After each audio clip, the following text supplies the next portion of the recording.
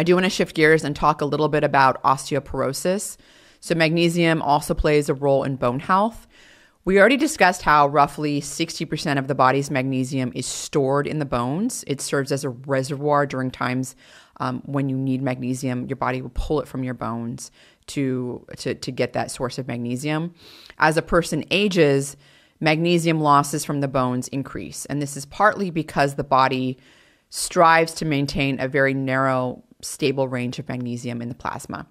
When our dietary intake is insufficient, the body compensates again by pulling magnesium from the bones, which is a reservoir. I know I'm being repetitive here, but it's important to understand that. Just like the muscle is a reservoir for amino acids, our body pulls amino acids out of muscle when we need amino acids and when we're low on protein, which is not a good thing because then you end up losing muscle mass. Well, the same concept here. Your body is pulling magnesium from your bones. That's a reservoir for magnesium, but pulling from the bones, especially when you're talking about over a lifetime, right? You're talking about in older adults, this can contribute to a very large decrease in bone magnesium content. In fact, over a lifetime, nearly half of the magnesium content of bone is lost in people. And there's some evidence that suggests that this magnesium loss in the bones over decades contributes to osteoporosis. So adequate magnesium intake early in life really honestly is like an investment in your long-term bone health, right? Because if you are getting enough magnesium from your diet and supplemental sources, your body's not going to have to pull on the magnesium from your bones to get what it needs. So studies have shown that magnesium-rich diets in pre-adolescence positively affect bone density in young adulthood, particularly in the heel bone. There's been a year-long magnesium supplementation study that found that magnesium supplementation for 1 year can enhance bone mass in the hips of pubertal girls. And I think this highlights, again, magnesium's crucial role beyond just calcium in building strong bones and preventing osteoporosis. A lot of people think about the role of calcium, also very important for bone health, but getting enough magnesium early in life is, I think, really important. So I'm not talking about supplementing with magnesium later in life when you already have osteoporosis. I'm talking about preventing your body from pulling that magnesium out of your bones so that you're not going to so that you lower your risk of osteoporosis later in life. So magnesium is important for ensuring stronger bones as you age. And I think, again, think of it as an investment strategy earlier in life. You're going to make sure that your body's not going to pull that magnesium from your bones year after year after year after decade, eventually depleting 40% of your body's bones, reservoir of magnesium. I think on a very similar note, let's get into vitamin D and vitamin D metabolism. Vitamin D also plays a role in bone health, but I think even more important here is the role magnesium plays in vitamin D metabolism. So it's just another layer of, a connection that magnesium has to our bone health because we know vitamin D plays a role in bone health as well. So vitamin D is important for calcium absorption and bone health. Magnesium, by acting as a cofactor for several enzymes that metabolize vitamin D, then helps make sure that we're getting vitamin D and using it effectively. Magnesium directly contributes to bone density because it makes up the bone, right? But it also plays an important role in bone health indirectly by contributing to vitamin D metabolism, which is a key player in bone health. So the synergy between magnesium and vitamin D metabolism, I think, is a perfect example of how interconnected our nutrient intake is with, overall bodily functions and how some of these micronutrients are sort of working together and synergizing, and why some trials where you're just giving one micronutrient may not be enough because another one is needed because they work in concert. So let's discuss this a little bit. High intake of magnesium, whether from the diet or supplements or both, is linked to a lower risk of having low levels of vitamin D. There's also a notable interaction between magnesium and vitamin D intakes that influence the risk of vitamin D deficiency and insufficiency. So, what do I mean? For example, if a person's magnesium intake is adequate, this can enhance the body's ability to maintain healthy levels of vitamin D. On the other hand, if magnesium intake is low, like 45% or half the population roughly of the US, that may hinder the body's ability to utilize vitamin D effectively, even if vitamin D intake is sufficient. So, this study found that the benefits of having higher vitamin D levels in reducing the risk of death, especially from cardiovascular disease and colorectal cancer, were more significant in individuals that had above average intake of magnesium. Building on the insights of those observational studies I just mentioned, a randomized controlled trial helped shed further light on how magnesium supplementation influences vitamin D status. So, magnesium is key for enzymes that convert vitamin D3 into 25-hydroxyvitamin D, which is the main circulating form of vitamin D in our bodies. It's what we typically measure on a vitamin D blood test.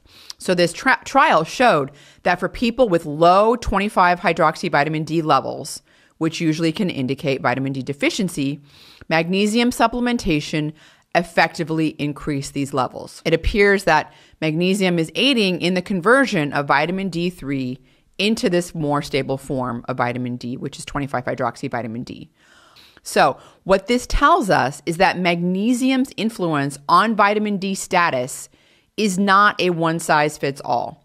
It really varies based on your existing vitamin D levels. It's playing a critical role in either helping stabilize vitamin D in the body, converting that vitamin D3 into that active, that stable circulating form, or it's also activating that circulating stabilized form, 25-hydroxyvitamin D, into the active steroid hormone, depending on your individual needs. I think this study I like this study. It offers a deeper understanding of like the intricate relationship between magnesium and vitamin D. They're both crucial micronutrients, although vitamin D actually functions as a steroid hormone in the body. But it also adds layers of complication to randomized controlled trials using vitamin D, and perhaps there's a negative result where you're getting no effect after giving a vitamin D supplement. Well, if half the US population is not getting enough magnesium, and magnesium is required to make vitamin D function as an active steroid hormone, then you're going to have a problem. Those trials they're going to be flawed at the get-go. And again, it highlights the important role of thinking about nutrition differently than pharmaceutical drug trials. We have to think about not only the varying levels and different levels people have of these nutrients at the start of the trial, but how these nutrients are interacting with each other. And if a deficiency in one is going to affect the function of another, then giving that supplement of the other isn't going to do much if you're still deficient in the important micronutrient that is needed to make that other one properly function. So again, I just want you guys to understand why nutritional trials are so complicated and why there's so much mixed data out there. It's incredibly hard to design the trial properly and to think of all these things and to get enough funding to do them as well. So lots of things to keep in mind when it comes to interpreting the results of a trial. Okay, let's shift gears and talk now about blood pressure, hypertension, the role of magnesium in lowering blood pressure. So hypertension or high blood pressure, it's actually a pretty prevalent issue. So it affects nearly half of US adults, including 20% of young adults age 18 to 39, which, wow, that's kind of important. 20% of young adults age 18 to 39 have hypertension. It's really crucial for people, those young adults, people in their 20s and 30s, to be aware of their blood pressure. Elevated blood pressure is not only going to increase the risk of cardiovascular diseases, but it also significantly raises the risk of dementia later in life.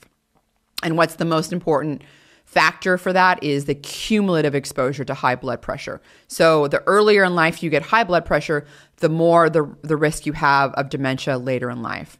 And this is because sustained high blood pressure can lead to damage in the small vessels of the brain, and that impairs cognitive functions and potentially leads to conditions like dementia as a person ages.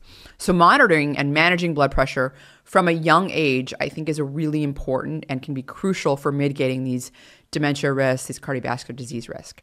So where does magnesium come into this? Well, magnesium helps control blood pressure by boosting the production of substances like prostacyclin and nitric oxide, which relax blood vessels and improve overall cardiovascular health.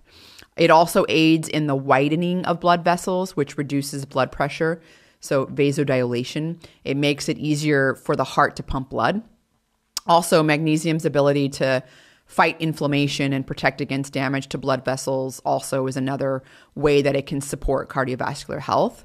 And I think this shows, there's a lot of different ways that magnesium plays a vital role in helping maintain and keep the cardiovascular system healthy.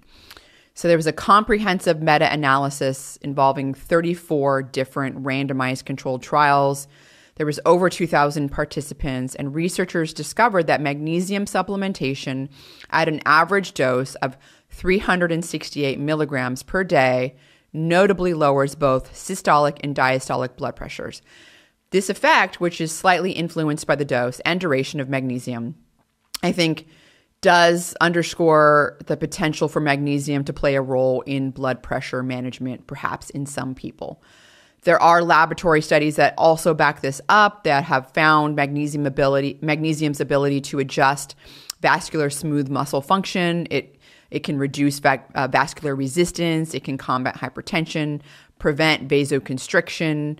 Also, it's been shown to have antioxidant properties in the vascular system. I think all these things help mitigate vascular damage caused by oxidative stress and other factors as well. And I think this latest research, including a comprehensive meta-analysis of randomized controlled trials, really does highlight that magnesium could play a role in help managing blood pressure effectively in some people.